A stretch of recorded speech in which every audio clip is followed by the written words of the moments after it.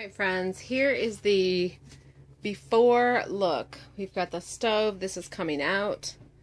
We've got the TV, this is coming out. And behind it, we have this wall, oh mystery. And per talking with the RV maker, what's behind here is empty space. So he's going to run cords through here, through the top here, and to this other side here, so we can put a small TV on this side and then take out the stove. We really have no need for this at all. We will have just a single burner, but that's just such wasted space for only needing a single burner.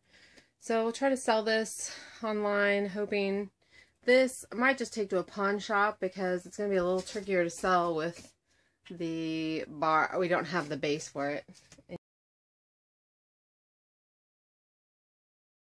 Remodel is in process. The only real issue we're running into here is the cords.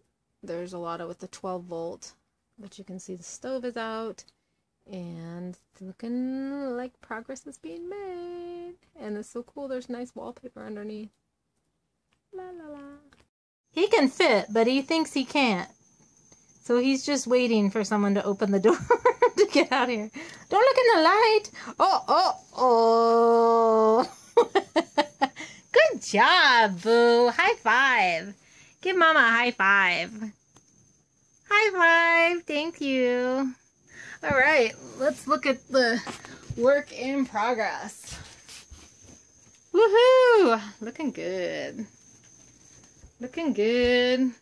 Can't really tell much right now, but you can see how much space.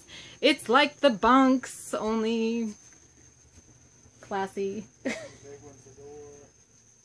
Yeah, and then the door. The door, you don't have to be exposed to the people outside. But I can't get the water heater to turn on, and there's a light in the breaker box, so still a work in process.